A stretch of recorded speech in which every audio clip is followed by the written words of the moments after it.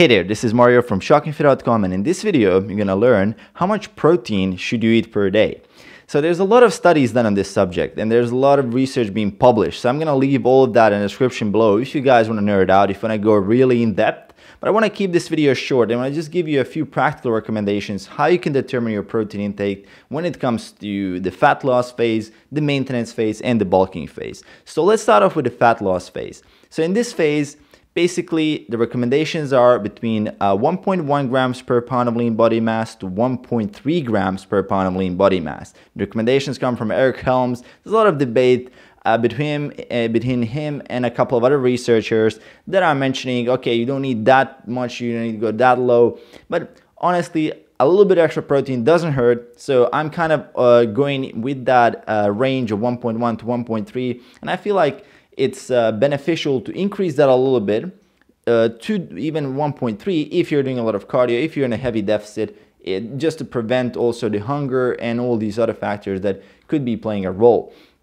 Besides that, on the fat loss phase, I mean, the key to preserving muscle mass obviously is to have that protein as a building block there. But again, the biggest difference will come from how hard you're training, how effective are your workouts. So if you really go super high on protein, which is something I made a mistake in the past, I would just amp up the protein because it helps, I mean, the bro science, you know, it helps with preserving lean body mass. So I would amp that up by like 300 grams of protein per day, eating like 50 egg whites and a couple of protein shakes, also have half a kilo of cheese and meat.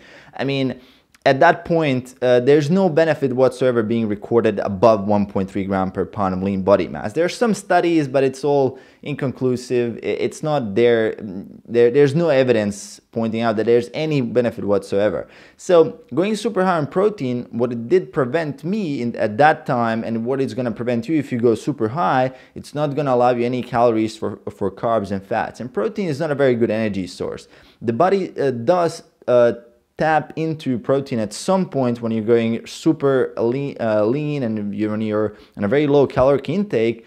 But at that point, still, the carbs and the fats are always going to be your main energy source. So you want to make sure that you have enough of carbs and enough of fats to maintain hormone function, to maintain the ability to train really hard, and to still progress and preserve muscle mass on a diet. So protein, as I said, 1.1 to 1.3 grams per pound of lean body mass. There's a study in 2013 by Eric Helms, I'm going to leave that study below, which says protein also scales a little bit with the energy expenditure. So if you're doing cardio, if you're training 5-6 times a week, you're probably going to be closer to that 1.3 grams. But if you're just going to the gym 3-4 times a week, zero cardio, and just in a moderate caloric deficit, you don't need more than 1.3 grams per pound of lean body mass. So now that we got the fat loss phase out of the way, and obviously in the fat loss phase, you want to have a little bit of protein extra, simply because it helps with satiety and helps blunt hunger for most people.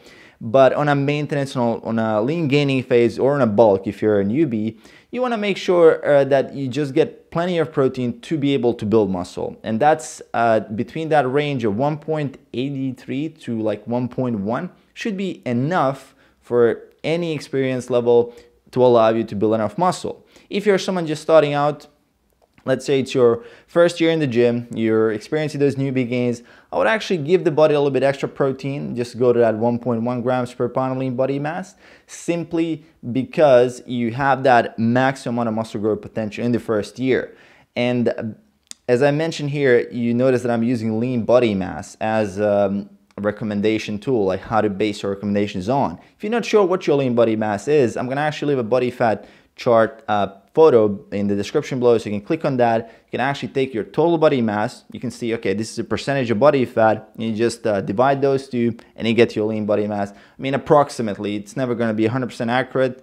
Not even DEXAs or all these scanners of body fat are 100% accurate, but it's enough for you to get a ballpark figure on how you can base your protein recommendations on. So once you determine that, as I said, for bulking and maintaining weight, the protein recommendations are to reduce a little bit of intake. So between 0.83 to 1.1 grams per pound of lean body mass. Once you get there, have plenty of protein to build muscle. And that's gonna be all for this video. I want to keep it short and sweet for you guys. If you're not sure about something regarding protein intake, and if you have a question, leave it below in the comments. Let's share some ideas and discuss there. If you enjoyed this video, make sure to click subscribe below on the channel, and I'll see you guys in the next one. Peace.